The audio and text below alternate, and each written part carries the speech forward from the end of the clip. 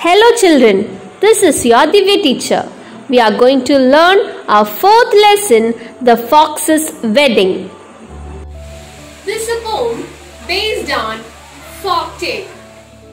Dear children, a folktale is a traditional or old stories that people of particular region or group repeat among themselves or tell among themselves.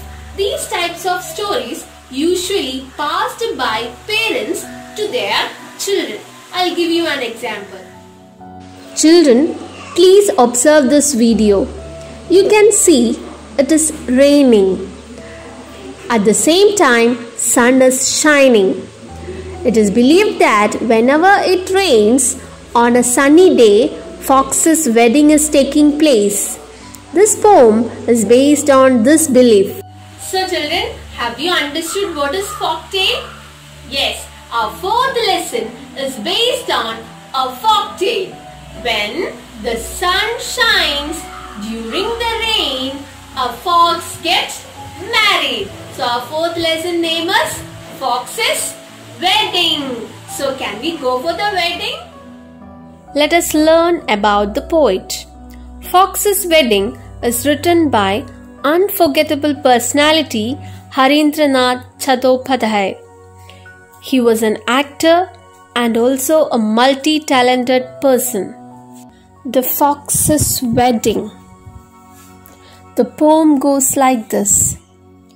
The cloud is dropping, it is raining in the sun, for the fox's wedding has just begun. From forest and plain and mountain side, guests bring gifts for the fox and the bride. Here comes the first, a grinning hyena, who brings a charming bowl from China. Here comes the second, a lion bold, whose gift is a mirror of African gold. Here comes the third, a crocodile, whose gift is a silver cup from the Nile. Here comes the fourth, a long-necked camel, whose gift is a casket of Indian enamel. Here comes the fifth, a monkey who rides. His gift is a book, The Arabian Nights. Here comes the sixth, a she-wolf vane, who brings for the bride a scarf from Spain. Here comes the seventh, a polar bear, whose gift is a beautiful Russian chair. Here comes the eighth, to the fox's marriage, a horse who has bought him a five-wheeled carriage.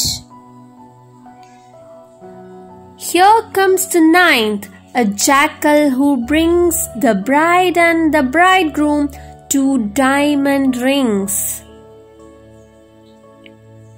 Here comes the 10th, if you please, uninvited. The guests at the wedding are getting excited.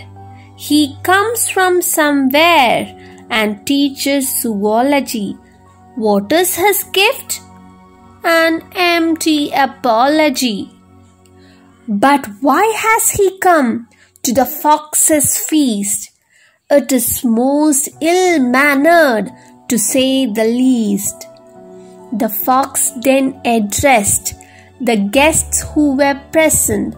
Let us be friendly, let us be pleasant, let us be civil and not make a fuss, since man, after all, is a beast like us. The guests of a sudden ceased to complain. The clouds of a sudden forgot to rain. The sun came out, both gay and splendid. The fox's wedding was happily ended.